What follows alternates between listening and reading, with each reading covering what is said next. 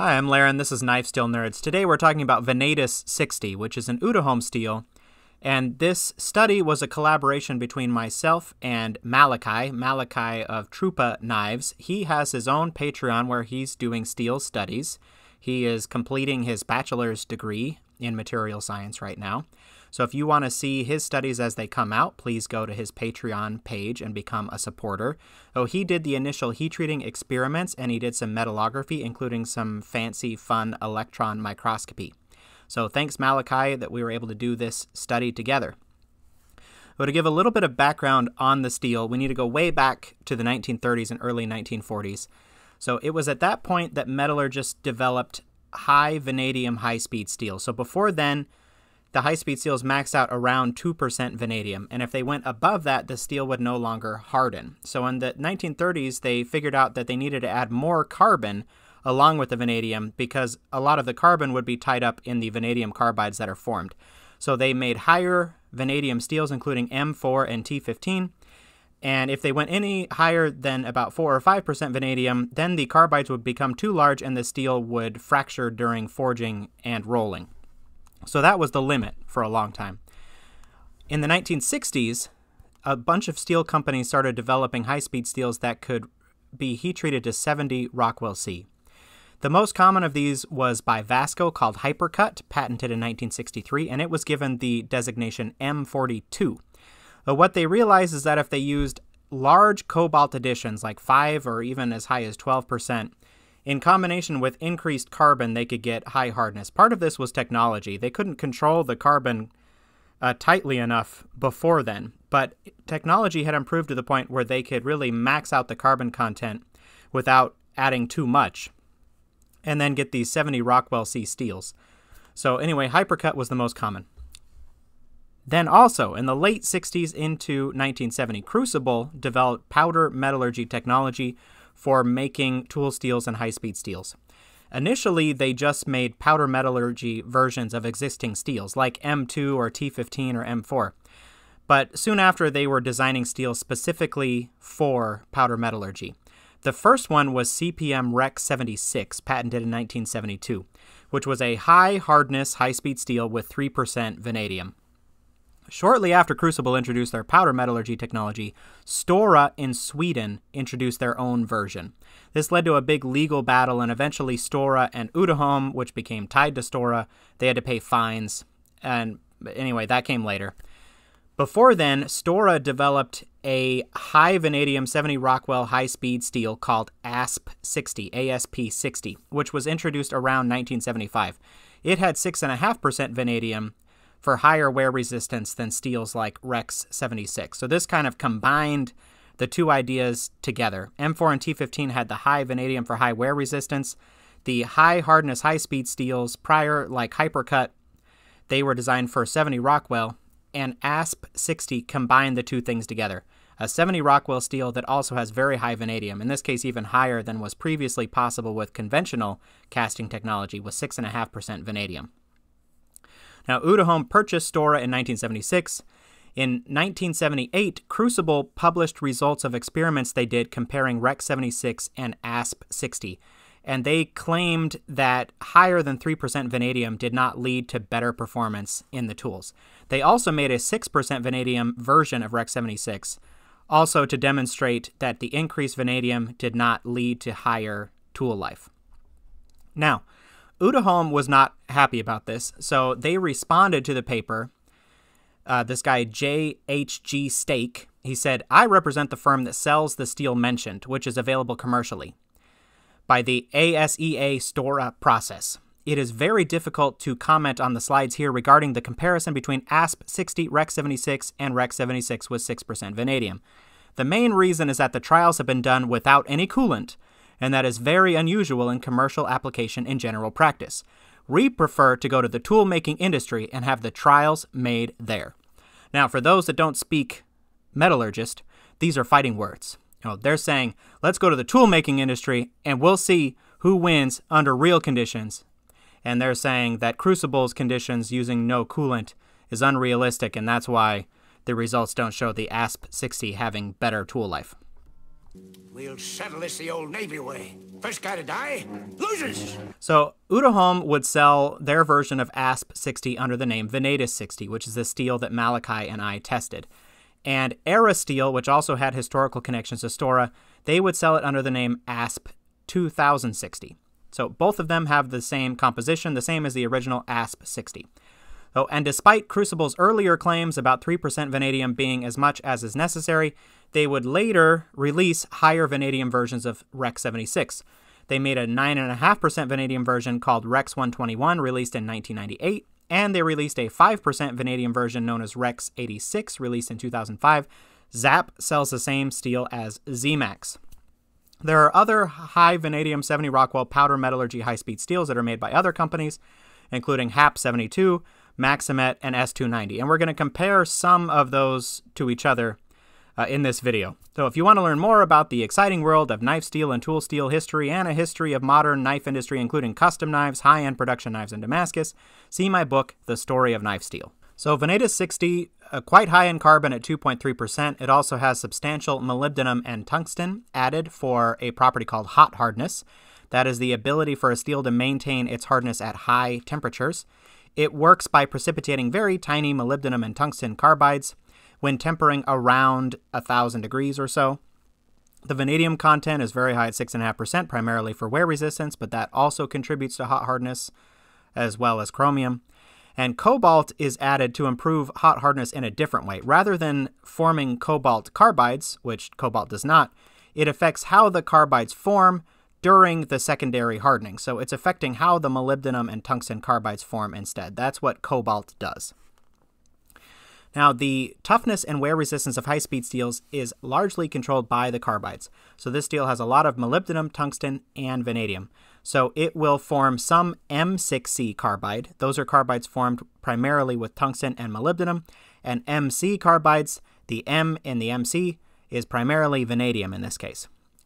Usually, vanadium carbides are more desirable because they are harder and smaller than the tungsten molybdenum M6C carbides.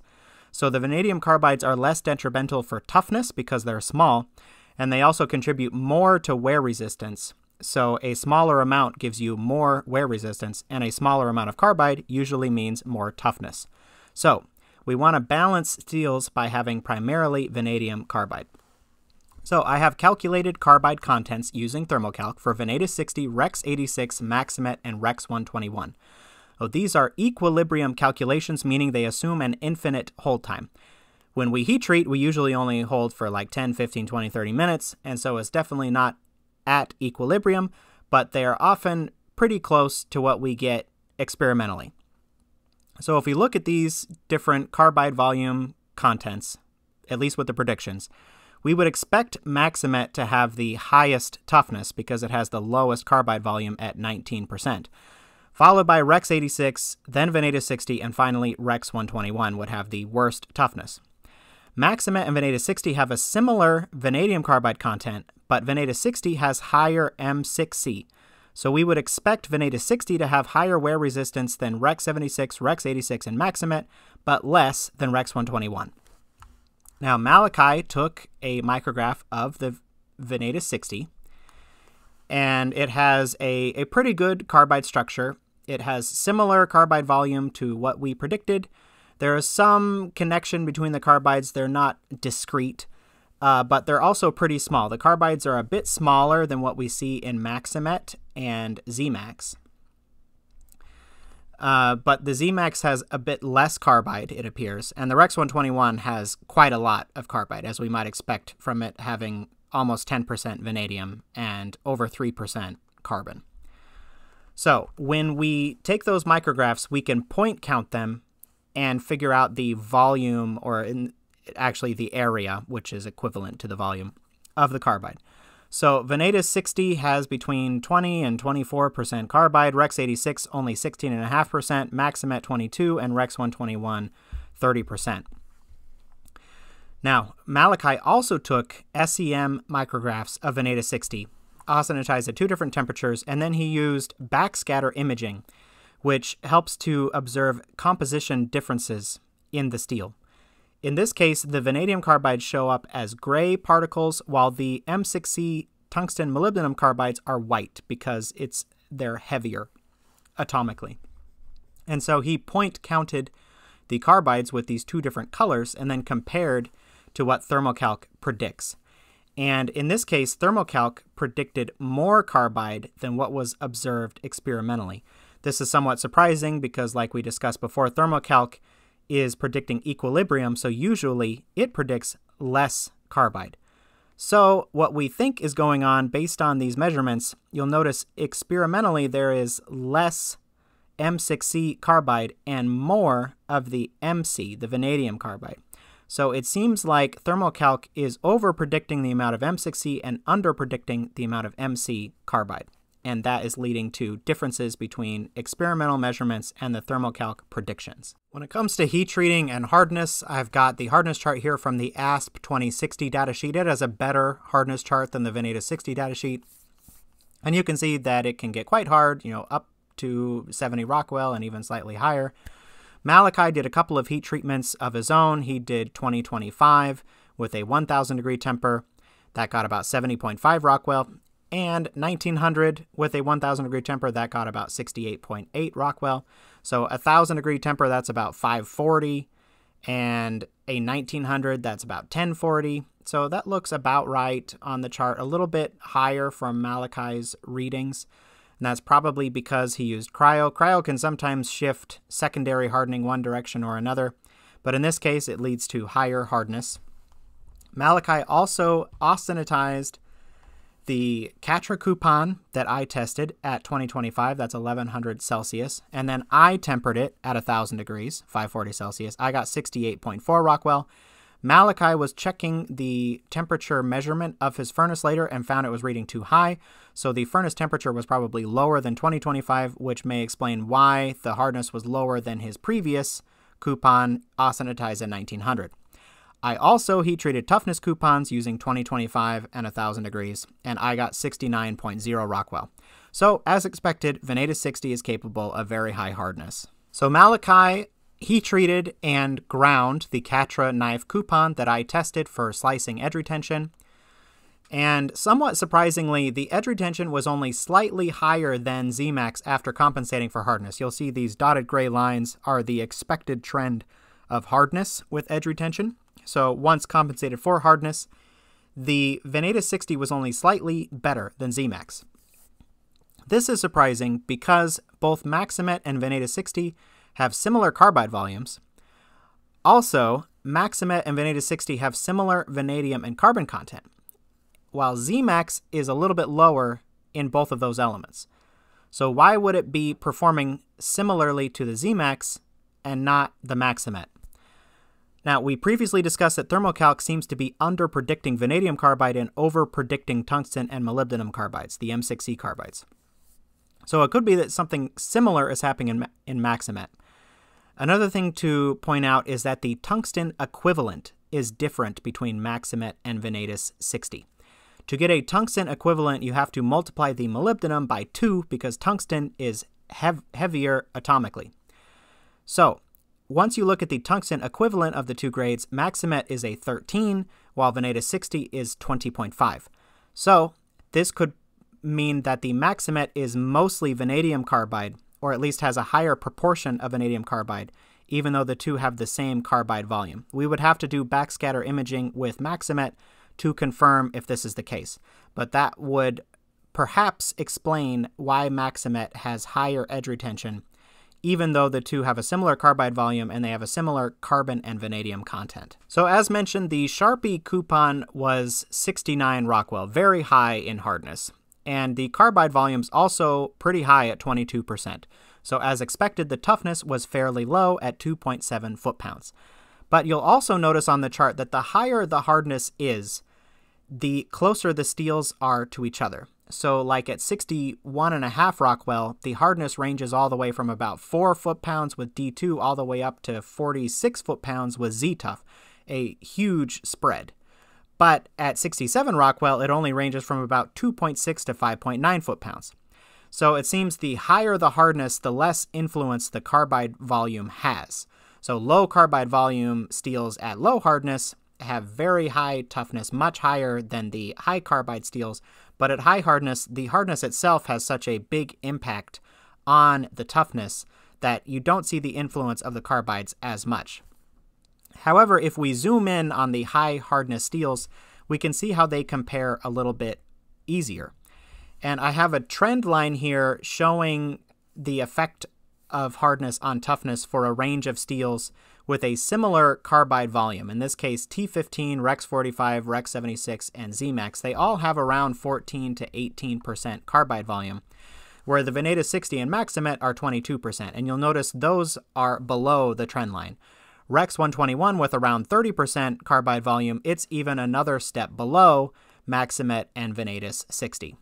Another thing to point out was that the variability in toughness testing of the Vanadis 60 was higher than the other high hardness high-speed steels. In general, the lower the toughness, the less variability I see between coupons. So a very high toughness steel like 50 foot-pounds might range all the way from 30 to 55.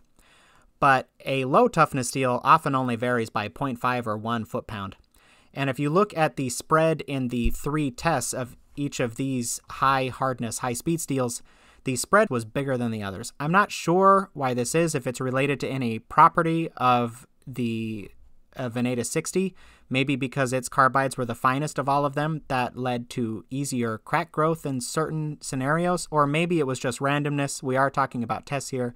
Unless we're doing, many more coupons, 3 times more coupons, we probably can't say too much about the variability. But I think it was worth pointing out that there was more of a range in the measured values of the Vanadis 60. So to conclude, the Vanadis 60 had toughness about where you would expect, similar to Maxamet. Its wear resistance was a small step below Maxamet, similar to Z-Max, which was a little bit surprising. We discussed why that might be in terms of predicting vanadium carbides and the tungsten molybdenum carbides, and how we still need to do some more experimentation with Maxamet to see if its proportion of vanadium carbides is higher. But overall, Maxamet and Z-Max seem to have a little bit more balanced properties. So Z-Max has higher toughness at similar edge retention, or Maxamet has similar toughness but better edge retention. We also explored the interesting history of Vanadis 60 and some of the fights, the arguments between the metallurgists, which is really fun. And of course, there's lots of other 5% plus vanadium 70 Rockwell powder metallurgy steels that have come since, but Vanadis 60 was the first. So I think it deserves some credit for being first. So thanks, everybody. This was really fun.